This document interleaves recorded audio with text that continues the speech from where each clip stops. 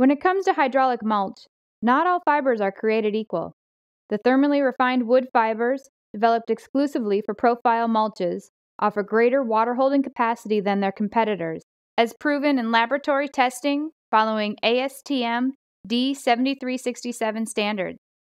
To compare the water-holding capacity of Profile's thermally refined wood fibers, standard atmospherically refined fibers, and a straw cotton plant blend, we measured out 14 grams of each product and placed them in individual beakers. Next, we added an equal amount of water in each beaker to wet the samples, pushing each sample down into the water for maximum absorption. Finally, each beaker was held at an angle to break the surface tension and allow the water to drain away from the fibers.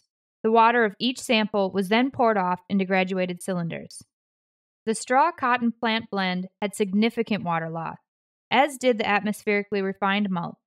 However, the discharge of water from Profile's thermally refined wood fibers was significantly less. In fact, the competitors lost almost twice the water as the Profile sample.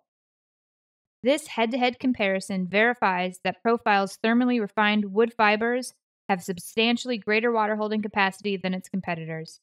In real-world applications, the water-holding capacity of Profile's hydraulic mulch is critical in two areas, in the tank and on the ground.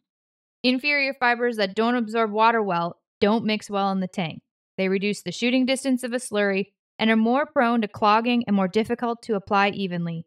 Thermally refined wood fibers absorb water well to create a consistent slurry that stays in suspension longer, resulting in fewer clogs, better shooting distance, and more uniform coverage. The added water in the mulch and the ability to readily reabsorb and hold more water from rain or irrigation also greatly enhances seed germination and vegetation establishment.